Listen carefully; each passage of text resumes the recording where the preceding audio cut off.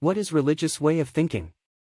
We all are aware to what is religion consciously and unconsciously, but don't know how religious way of thinking operates in and what is it in first place. Religious thinking includes any ideology, belief system, or conception of higher spooks that constrain individual freedom and his uniqueness. Some key aspects of religious thinking according to Stirner include belief in sacred ideals or moral absolutes beyond oneself. This includes concepts like truth, justice, natural rights, morality, etc.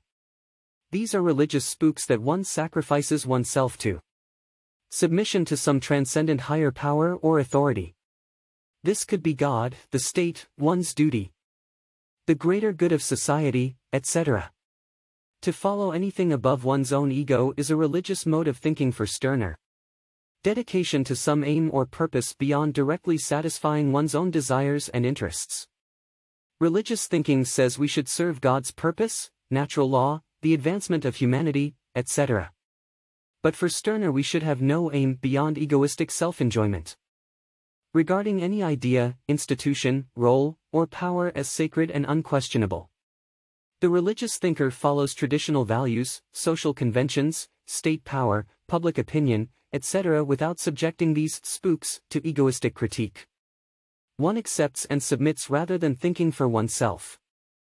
The belief that egoism and self-interest must be sacrificed for the well-being of something higher. Religious thinking says that we must negate ourselves for the greater glory of God, society, morality, etc. But for Stirner the ego alone is highest. The search for meaning, purpose or identity outside of one's unique self. The religious mind seeks to fulfill a pre-given role or purpose, rather than determining meaning from within.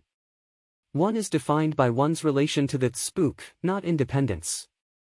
So in short, for Stirner any form of thought that enforces allegiance to ideas, values or powers beyond oneself is a religious mode of thinking that threatens individual freedom.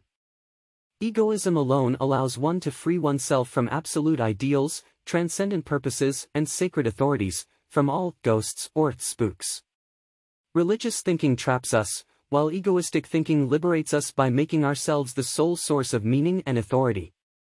And that's how Stirner's thoughts are anti-ideology.